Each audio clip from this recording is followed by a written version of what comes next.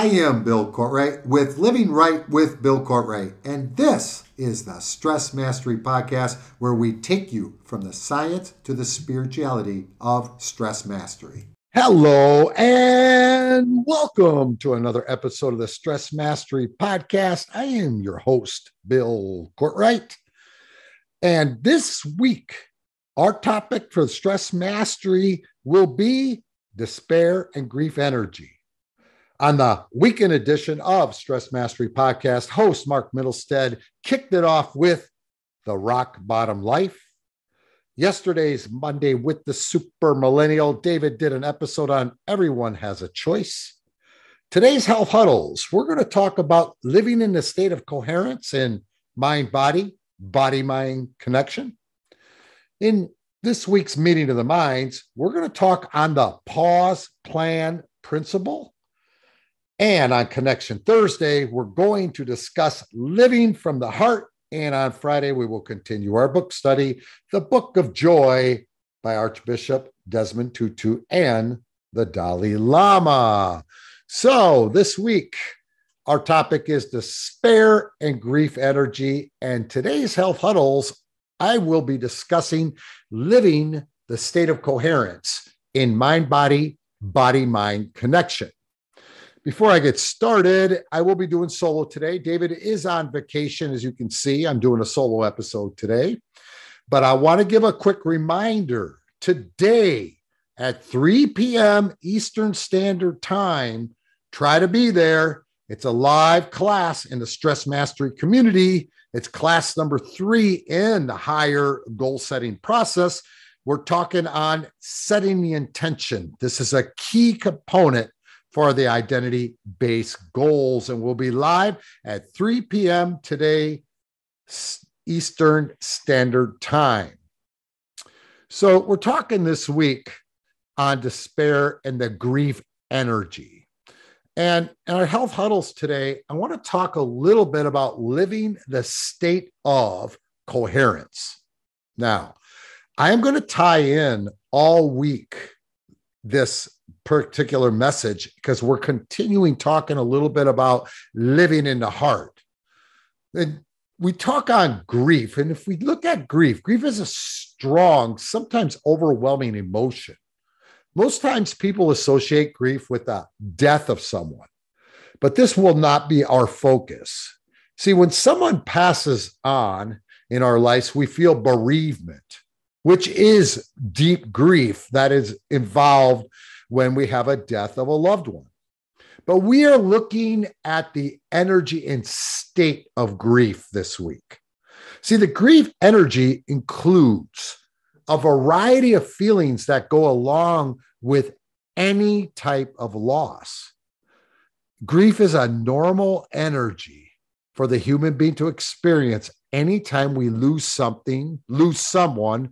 In fact, any loss will activate the grief energy.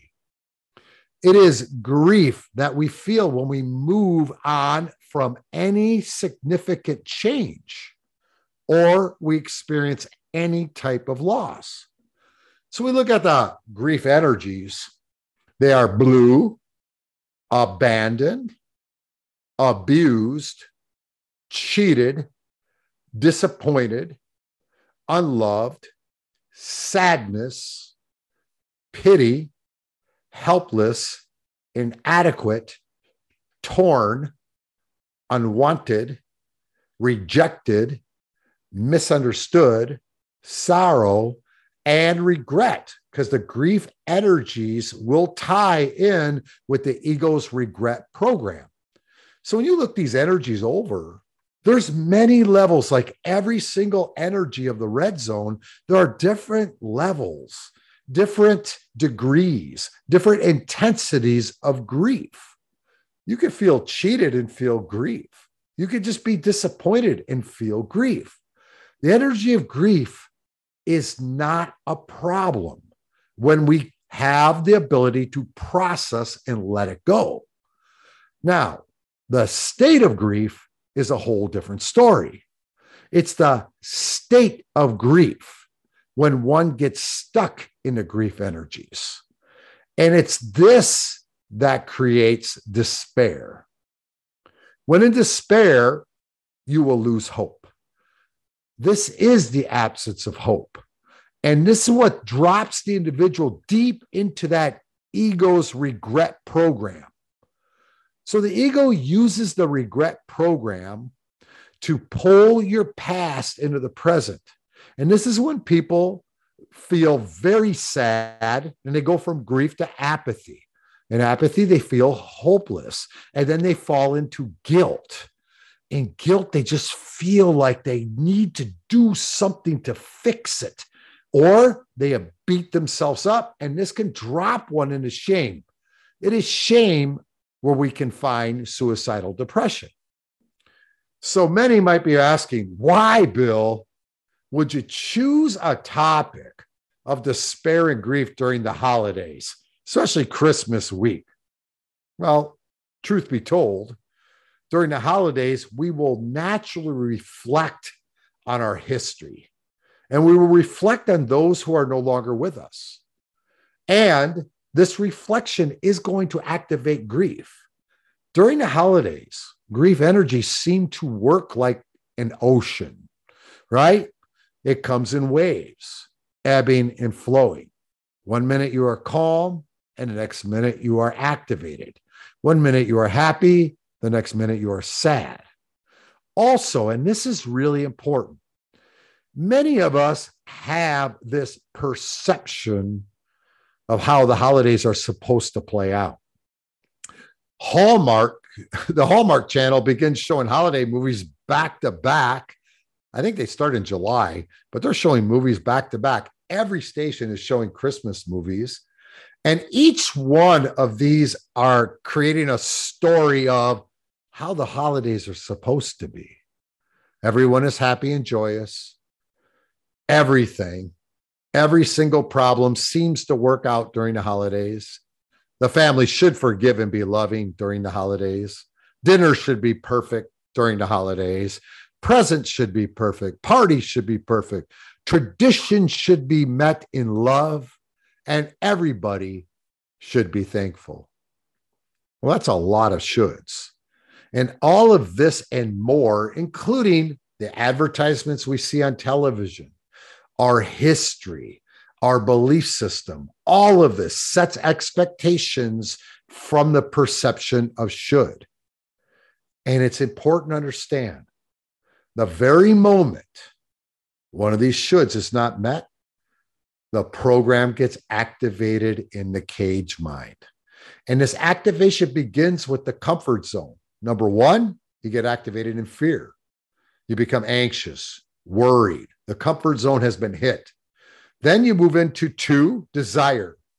The wants get activated, driving you into frustration. And then 3, anger gets activated.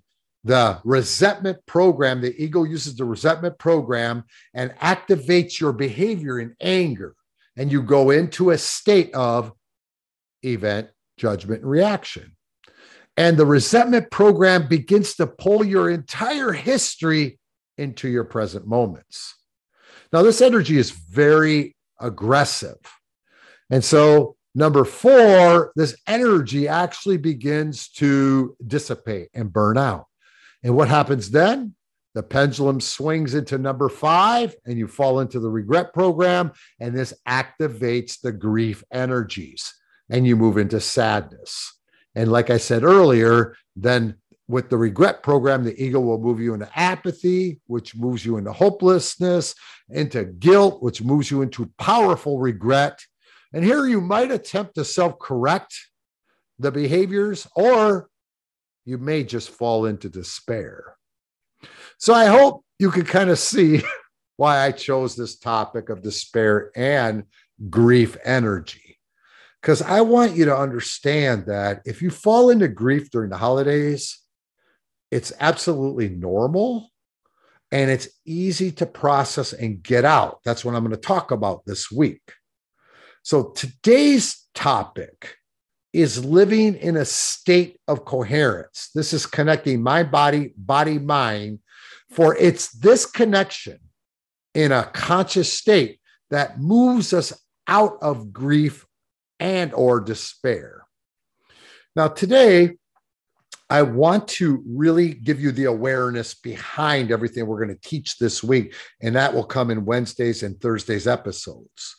See, last week, we began discussing the power of the heart. And we had a discussion on heart rate variability, HRV. And it's important to understand this because we talked last week on how HRV mirrors your life and the dominant state that you live in. And remember, there are only two states the human being exists in. There's the restriction state. This is a base energy of fear, and your vibration is set in event, judgment, and reaction.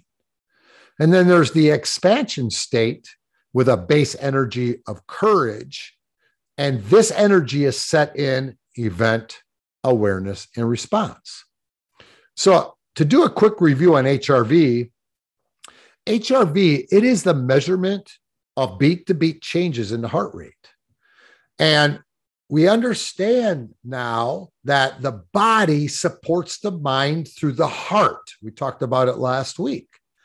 And the heart's variance, its HRV, is supporting the nervous system activated. So the heart is working to maintain cardiovascular activity to the changing external conditions of the environment or the changing internal conditions of the mind.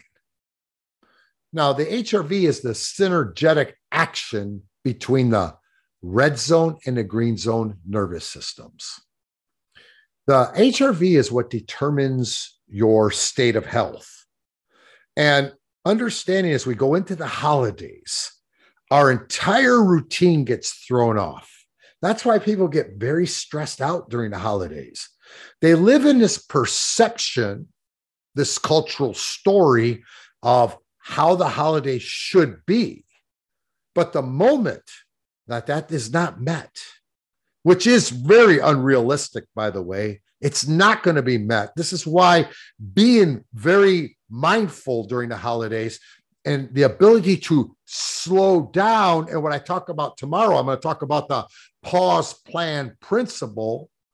You have to understand you cannot stop stress. We cannot stop conflict. Actually, we're talking on health huddles today. This is why stress management doesn't work, because we can't stop stress.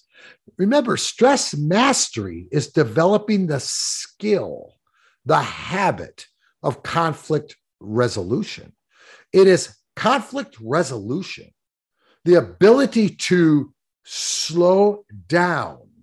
It is moving out of red zone, judgment, and reaction into green zone response, awareness and response. It's this conflict resolution that controls the HRV. You see, the HRV is a window that shows the function of your life. It shows the state you live in. It shows the state of your body. It shows the state of your mind. And it even shows the state of your spiritual connection to God, to your true self, to your purpose, to the superconscious mind. So when we talk about coherence, coherence is that connection to the heart. It's that connection of mind, body, mind connection. And the definition of coherence is the quality of being logical and consistent. So living in a state of coherence is stress mastery. It's the 7 steps that we teach, the techniques that we teach, the principles that we teach. It is the diet and exercise that we teach. It's all about living in that state of coherence. Now, understand, we've talked about this in, I don't know how many episodes we're at now. We're over 1,100. But to change our lives, We must change our behavior. And it's your current behavior that has built your current reality. You don't change unless you change. Now, coherence is defined as a state of being logical. Do you realize that you cannot be logical from the mind? In other words, you cannot be logical from the head. You can only be logical in a state of coherence, which is connection to the heart and the creation mind. So the cage mind is what drives our behavior. The cage mind is what holds your conscious and subconscious mind. 95% of your behavior is coming from the cage mind. This is what holds your programs. This is what sets your perception. This is what throws us into expectation. And this is what the brain is working to always monitor, that nothing goes against this perception and programming. So realize when we name something, when we name anything, we are giving it a label. The thing, the person, the situation, once given a label, becomes locked in your cage mind.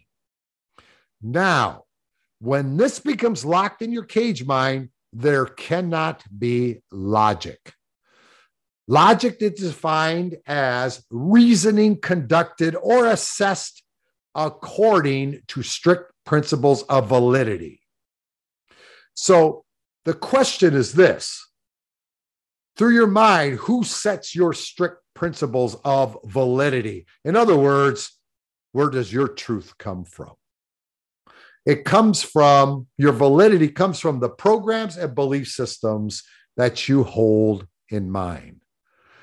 It's not logical for me, for myself, to compete in a bodybuilding contest and to get into condition of a 5 to 6% body fat at the age of 60. See, it's not logical because science and studies show that the body in an aging process makes this an impossibility. Well, if I went by all the studies of aging, if I was logical, then I'm basically screwed on my goal. You see, behavior is driven through your cage mind. Being logical is put into the cultural stories and the programming that were given through the stages of development. And these programs are set to tell us what we can and cannot do. And many times the logical is what we can't do. You can't do this or that after a certain age. You can't accomplish this if you come from here. See, if you look at the science, really look at it, they'll tell you it's not logical to lose weight and keep it off and change your body after age 50. And this is validated by strict principles of science, of physiology. And I'm telling you, this is just not true. You see, the moment we label anything, it's becoming locked into your cage mind. So I'm going to get deeper into this connection on how this works and how labeling works when we talk on living from the heart on Connection Thursday this week. You see, when we live from the heart, we live in a state of coherence. When we live from the head, we live in a state of disruption. Why? Because when we live from the head, we're living from our perception. If we're living from our perception, we must defend and attack anything that goes against it. This is what locks us into the red zone. This is what creates stress. When we live from the heart, we live in a state of coherence, and this is connection of head, heart, and hand. And it is only in this state that the body can be in its optimal peak health. It is only in a state of coherence that the mind can respond and be aware. This is the state where we process grief. This is the state where you can let go of grief. This is the state where you can release despair. It's only in the state of coherence that the mind can respond and be aware. And it is only in the state of coherence that you connect to spirit. This is where you connect to your true self. This is where you connect to God. The state of coherence is the expansion state that we talk about. This is event awareness and response. It is the state when we find the now. We become mindful. You see, you understand when you're connected in this state, you cannot be in grief. Very important. That means you cannot be in grief, yet you can process grief. Through the state of coherence is when we let go. It's when we release the old programs. It's when we raise our energy up. And I will discuss this even more detail in tomorrow's Meeting of the Minds when we talk about the pause plan response. So for today's Health Huddles, let us dive just a little bit deeper into the state of coherence for optimal function. So when we hold positive thoughts, when we create positive talk, when we do positive affirmations, there is actually a huge shift in the body. And there's a shift in every single cell and processes that go on in the body. So as you are learning in stress mastery, every human being functions and operates and lives their life through the human construct. And part 4 of that construct is called the body identity. And this is based in truth. The body identity is set according to what you hold in mind. This is truth. The body supports the mind. When you become mindful, when you learn to slow down, when you find the now, when you become present, you take conscious mind control of the cage mind. This creates a state called psychophysiological coherence. This is head, heart, and hand. This is the positive green zone state of mind-body, body-mind connection. This is what puts us in the human construct in the identity base of event awareness and response.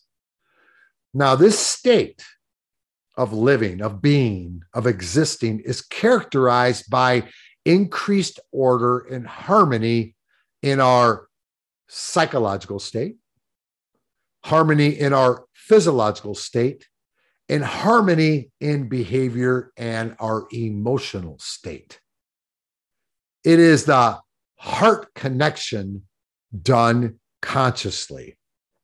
So when we look at the steps of stress mastery, diet and exercise are 2 very important steps. This is what controls the physiological stress response. We cannot shut off stress. And managing the body is essential if we want to move into this coherence, in this state of coherence. And so how do you know if you have the right diet and exercise? You have to look at the metrics of your HRV and your sleep data. It will tell you everything. Now, this heart connection done consciously is following the right diet and exercise routine for your physiology, your stress responder. So that's step 1 and 2 of stress mastery. Step 3 is name the ego. When you name the ego and you can see the ego, and you can see that voice in your head, you automatically move into heart connection. When you use step 4, the let go technique, you are going deep into heart connection. And this is increasing this state of coherence. When you do the Green Focus Power Hour, all 6 exercises are designed to create the skill and habits of heart connection. And this leads you into that step 6. Step 5 is Green Focus Power. Step 6, meditation, is the exercise done to increase a stronger ability for heart connection. And that's what leads us into step 7 and finding the now, stress mastery. This is when you can slow down, and this creates the psychophysiological coherence. Now, in this psychophysiological coherent state, the HRV has smooth patterns, and this creates a strong connection to the expansion state with the base energy of 200 courage and the green zone energies. Now, the red zone and the green zones are mastered through conflict resolution and life lived in the green zone, the parasympathetic nervous system. And we've talked about how when you connect to the heart and to the green zone, the 3 brains are connected. And this creates a physiological entrainment, and the body and brain are in stasis, and they have perfect hormone communication. And every cell, every system is working to repair, versus when we're stressed out in fight or flight, which takes place when we get locked in the red zone. So we're going to talk this week on how we can live our lives in this higher state of psychophysiological coherence. It's about living through the heart. And it all starts with understanding stress and conflict. You must understand the human being's mode of operation. We can never, ever stop stress or conflict. It's the hierarchy of the brain. So it's interesting because coherence is not relaxation. People believe to manage stress, they must simply relax. And let me explain quickly why this just isn't true. When we relax at a physiological level, we sleep, we rest, we meditate. These are characterized by an overall reduction in autonomic outflow. In other words, this is a shift into the green zone, the parasympathetic nervous system. And this sounds good, and it is. This is the process of getting proper sleep, but this is not managing stress. You see, coherence is associated with an increase of parasympathetic activity, green zone, but this is done in conjunction with synchronization in the nervous system with the sympathetic nervous system, red zone, and the parasympathetic nervous system, green zone. In other words, it's conflict resolution. We cannot stop conflict. We cannot stop stress. The human being is hardwired for behavior, and this behavior is dictated by what is held in mind. If anything, absolutely anything enters the environment outside the perception of the programs held in mind, the brain will lock in the red zone. You see, this is what happens during the holidays. We get out of our routines, we get off our diets, we get our expectations not met, we get locked in the red zone. Now, coherence is our ability to move back into the green zone. This is stress mastery. It's the ability of going back and forth. You can't stop the red zone. You've got to be able to slow down and move into the green zone. And that is developing the skill of conflict resolution. This state of coherence is a physiological state. And when you live in this, that means you're going back and forth. That's the HRV that we look at. When you live in this state of coherence, this is when the body is healthy and balanced. And this week, I'll discuss this more as we talk about connection to the heart. Tomorrow, I'll dive into the pause plan principle and the techniques and tools to develop the ability to move through grief, despair, and move into peace. But we must understand as the holidays approach, and if you find yourself moving into sadness, you have to become aware of that. Use the techniques that you have been taught. Do not stop your practices of the Green Focus Power Hour. Make sure you set your day to go into the holidays. If you are suffering from depression, grief, despair, reach out, talk to somebody. If you're going in with great expectations, slow down and try to become present, become moment, get in the moment. If you feel these energies come up, get your journal out. Use the let go technique. Keep an eye on your ego. If overwhelm comes in, stop. Slow down and get into the right coherence. A lot of people get very sick after the holidays. Why?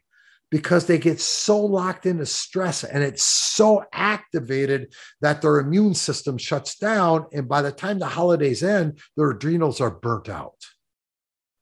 I want you all to enjoy the holidays. I didn't pick this topic of grief and despair to bring you down. It's quite the opposite. It's creating the awareness of how you pull yourself back up. Because I will tell you this as a fact, there's no way you're going to stop the conflict of the holidays. It's impossible. But you sure can find a resolution. You can't stop the stress, but you can master the stress. I will see you guys tomorrow, and we'll talk a little bit about the pause plan principle, and I'll give you more techniques on how to get connected to the heart and live your life in coherence. That's it for today's show. Our mission here is to create a shift in the planet. You can join us on that mission by like, share, and subscribe. The links are right below the show.